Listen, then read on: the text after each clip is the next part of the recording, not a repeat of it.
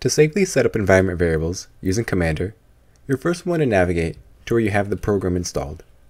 For me, this is going to be inside of my home directory, under Tools, and then in here, I see that I do have the Cmder folder listed.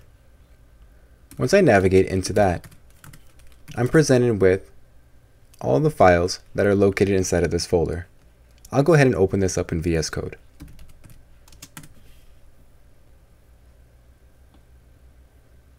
Once this is open, the file that we are concerned with is going to be our user aliases.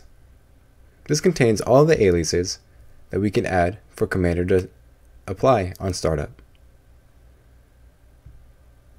A couple aliases that I'm going to add are going to be home, which can take me to our default directory. I have an alias called add alias, which will open up VS Code so that I don't have to navigate here every single time using the terminal. On a new line, I'll go ahead and create a new one. Note that we don't have to type out the alias keyword for it to be recognized as an alias. Everything in this file will be an alias. I'm going to add a new alias that allows me to check out our master branch as well as pull in the latest changes.